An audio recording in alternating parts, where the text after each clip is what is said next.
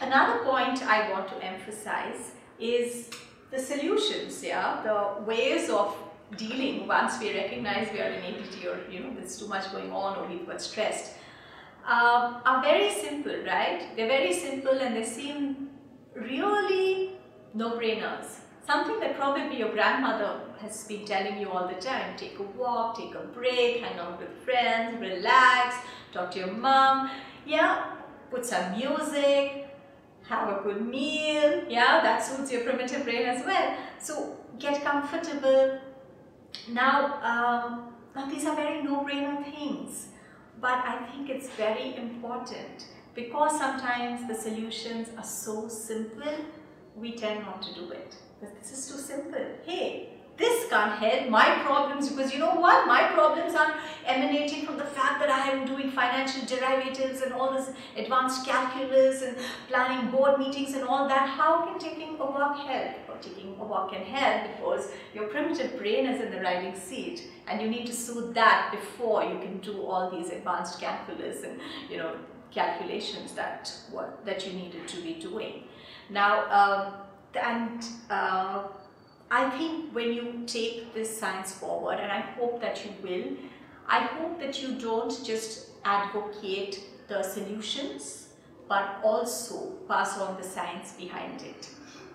And if you're managers, I hope you take the time and effort to sort of organize the environment around the people who are working for you as well. So you can organize the environment for yourself, you can also do it for your team and your subordinates. You can try and help them and also manage the environment for them, so that you're not loading them in parallel with lots of things at the same time. You don't give them work A to do and in the middle interrupt them for work B and then ask them, no, give me C right now. So try not do that. So try not add to the stress of the people whom you've hired to work with, because you have hired intelligent people and you want them to work with the intelligence that you hired them for. You don't want to hire intelligent people and then put them in a situation where, hey, they're smart, but you know what? You're not letting the smart part of their brain function.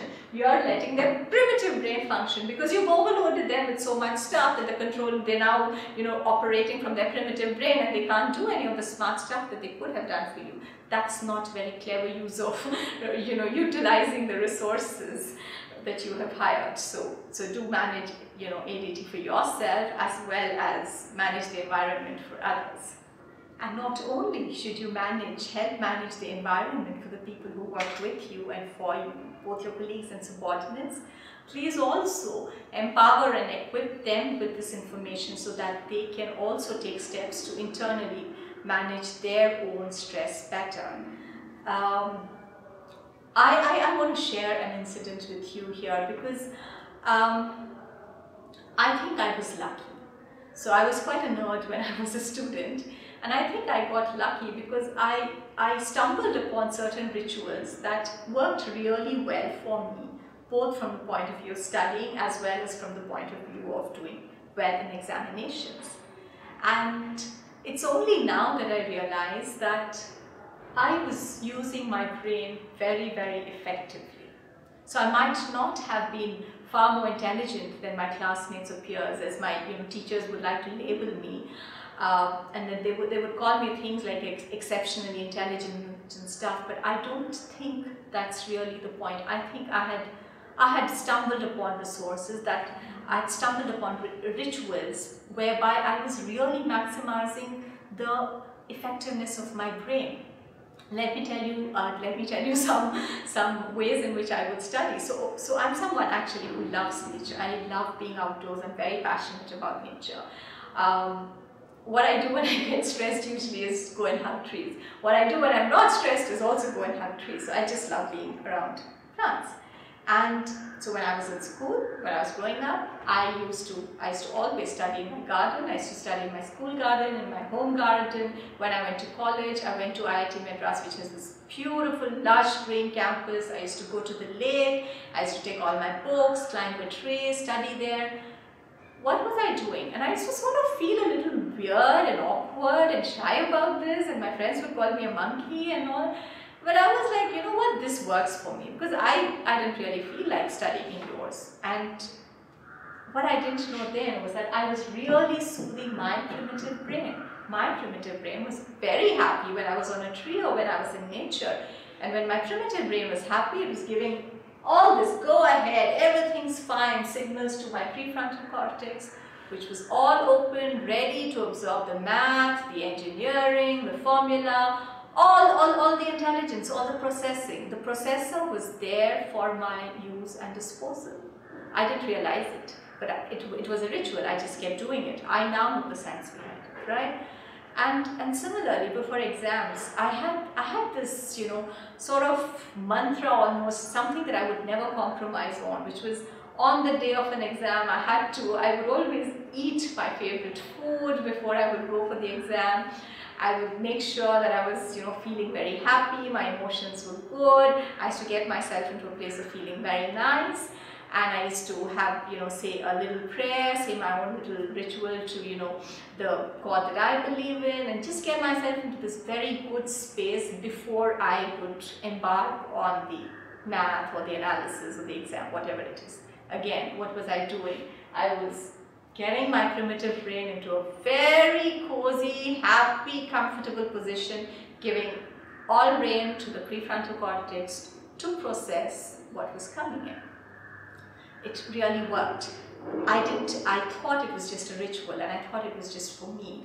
Now, several times when I was in school as well as in college, I've had friends who've come and asked me, hey, how do you study? What works for you?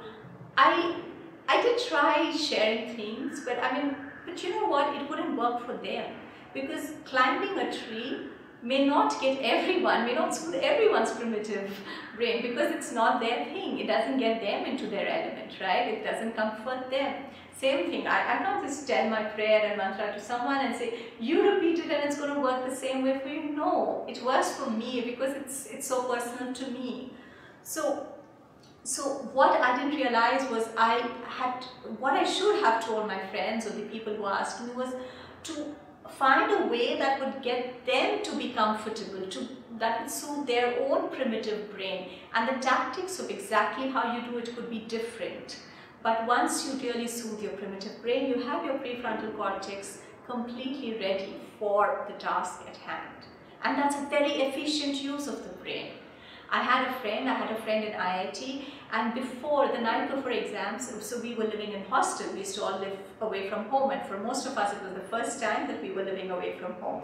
And the night before every exam, she used to actually sleep with her mother's sari.